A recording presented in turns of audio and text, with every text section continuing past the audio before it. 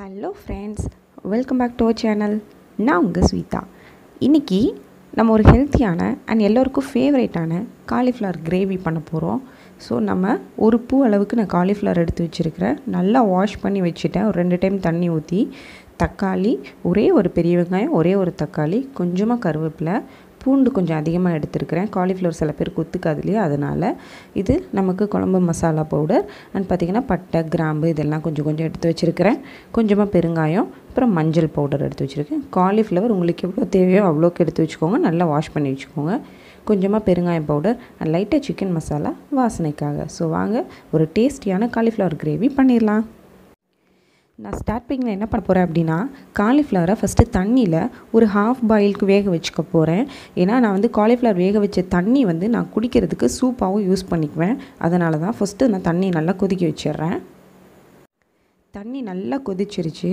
இதுக்கப்புறமா நம்ம என்ன பண்ணலாம், காலிஃப்ளவர் எடுத்து இதில் போட்டுட்டு உப்பு, மஞ்சள் இதை மட்டும் போட்டு ஒரு ஹாஃப் பாயில் அளவுக்கு நம்ம இதை குக் பண்ணிக்க போகிறோம்.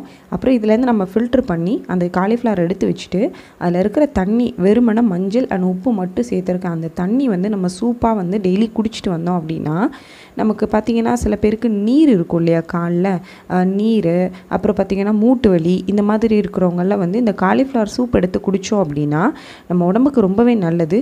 சீக்கிரமாகவே நீர், அப்புறம் வந்து காலில் வலி, பெயின் இருக்கிறவங்க, வயசானவங்களுக்குலாம் கொஞ்சம் அதிகமாக பெயின் இருக்கும், மூட்டு வலி. ஸோ அது எல்லாமே வந்துட்டு சீக்கிரமாக க்யூர் ஆகும். அந்த மாதிரி இருக்கிறவங்க முட்டைக்கோஸ், காலிஃப்ளவர் இதெல்லாம் சூப் வச்சு குடிக்கிறது ரொம்பவே நல்லது. ஸோ அதனால் நான் வந்து இந்த சூப்பை வந்து தனியாக எடுத்து வச்சு எப்போவுமே குடிக்கிற பழக்கம் உண்டு. ஸோ பாருங்கள், நான் ஒரு 5 மினிட்ஸ்க்கு மட்டும்தான் வேக வைக்கிறேன். 5 மினிட்ஸ்லேயே ஒரு ஹாஃப் பாயிலுக்கு மேலேயே நல்லா குக் ஆயிரும். இப்போ ஆல்மோஸ்ட் நமக்கு குக் ஆகிடுச்சு. இப்போ என்ன பண்ண போகிறேன், வாட்டர்லேருந்து நான் காலிஃப்ளவரை மட்டும் ஃபில்ட்ரு பண்ணி எடுத்து வச்சுக்க போகிறேன்.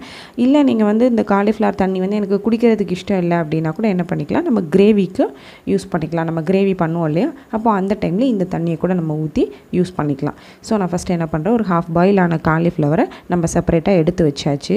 ஸோ பார்க்குறதுக்கு இவ்வளோ பிரைட்டாக அழகாக இருக்குது பார்த்தீங்களா. இப்போ ரிமைனிங் இருக்கிற இந்த வாட்டர் தான் வந்துட்டு நான் சூப்பாக யூஸ் பண்ணிக்கிறதுக்காக நான் தனியாக எடுத்து வச்சிடுறேன். இது வேணும்னா நம்ம கிரேவிக்கு யூஸ் பண்ணிக்கலாம். இப்போ பார்த்திங்கன்னா ஒரு பாத்திரத்தில் நல்லா காய வச்சாச்சு. ஆஸ் யூஷுவல் நம்ம சன்ஃப்ளவர் ஆயில் சேர்த்துக்கலாம். நம்ம என்ன பண்ணிக்க போகிறோம், ஃபஸ்ட்டு வந்துட்டு அந்த பட்டை, கிராம்பு இது எல்லாத்தையும் போட்டு ஆயிலில் லைட்டாக ஃப்ரை பண்ணிக்கலாம். அப்புறம் பார்த்திங்கன்னா பூண்டு லைட்டாக ஃப்ரை பண்ணிவிட்டு கொஞ்சம் ஓரளவுக்கு பச்சை வாசனை போகிற அளவுக்கு கொஞ்சம் ஃப்ரை பண்ணிக்கணும். ஸோ இதுவும் லைட்டாக ஃப்ரை ஆகிடுச்சு. இப்போ பார்த்திங்கன்னா கொஞ்சமாக பெருஞ்சீரகம் போட்டுக்கிறேன், வாசனைக்காக மட்டும்தான். கொஞ்சம் கருவேப்பிலை சேர்த்துக்கிறேன். ஸோ இதெல்லாம் அடுத்தடுத்து சேர்த்துட்டு நம்ம லைட்டாக மிக்ஸ் பண்ணி விட்டுடலாம். இப்போ அந்த பூண்டு வந்து கொஞ்சம் ஃப்ரை ஆகினதும் என்ன பண்ணிக்கலாம், ஒரு பெரிய வெங்காயம் கட் பண்ணி வச்சுருக்குறோம் இல்லையா, ஸோ அதையும் இதோட ஆட் பண்ணிக்கலாம். பாருங்கள், ஆல்மோஸ்ட் வந்துட்டு ஃப்ரை ஆகிடுச்சு. இப்போது ஒரு பெரிய வெங்காயம் இதோட நான் ஆட் பண்ணிக்கிறேன். இப்போ இதையும் வந்துட்டு நம்ம லைட்டாக ஃப்ரை பண்ணிக்கலாம்.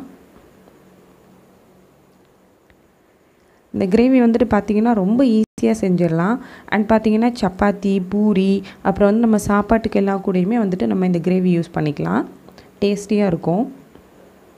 இப்போ ஓரளவுக்கு வேக ஆரம்பிச்சதுக்கப்புறமா ஒரே ஒரு தக்காளி மட்டும்தான் எடுத்து வச்சுருக்கிறேன். ரொம்ப அதிகமாக சேர்த்தனா ரொம்ப ஒரு மாதிரி புளிப்பு மாதிரி இருக்கும்.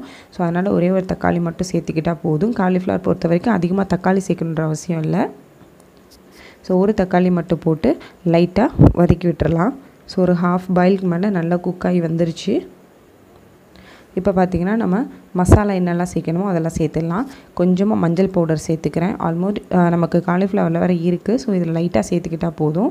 இது பார்த்திங்க அப்படின்னா நம்ம எப்போவும் யூஸ் பண்ணுற குழம்பு மசாலா லைட்டாக போட்டுக்கிறேன்.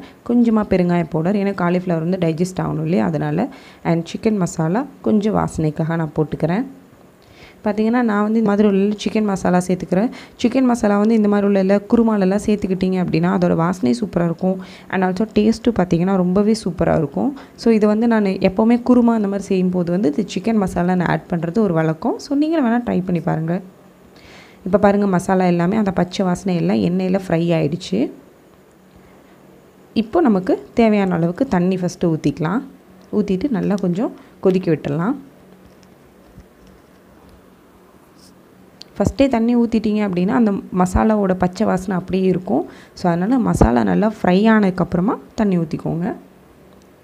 இப்போ லைட்டாக நமக்கு கொஞ்சம் கொதி வர ஆரம்பிக்கட்டும். அப்புறமா நம்ம காலிஃப்ளவர் சேர்த்துக்கலாம். கொஞ்சம் தேவைக்கு உப்பு போட்டுக்கிறேன். காலிஃப்ளவரில் உப்பு இருக்குது. ஸோ இந்த கிரேவிக்கு மட்டும் நம்ம உப்பு சேர்த்துக்கிட்டால் போதும். ஃபஸ்ட் நல்லா கொதிக்க விட்டுறலாம்.